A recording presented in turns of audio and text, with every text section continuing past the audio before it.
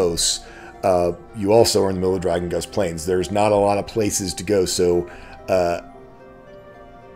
I see Iska opening your mouth. Let me. Iska tries again, knowing with Talia's ballad, knowing that it failed last time, but hoping that was part of the cursed ring that broke the illusion.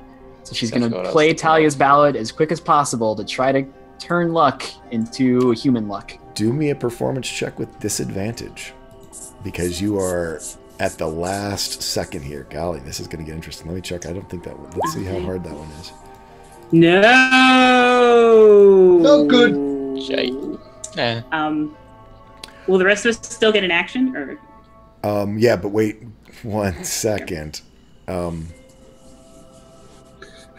You make him look even more tiefling. The tiefling is a tiefling. The nat one knocked him out of his chair.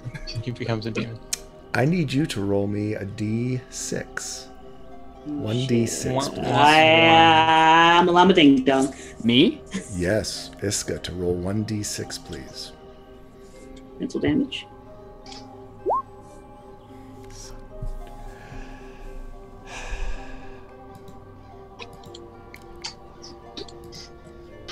Did you break a string? TPK. TPK. Stop it! Iska, as this song in your mad rush to play this song,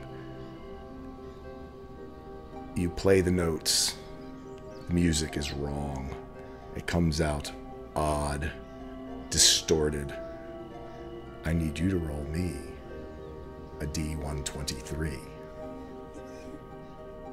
Panic! It'll be fine. I don't like your spreadsheets to score. I used to like your spreadsheets, now I don't.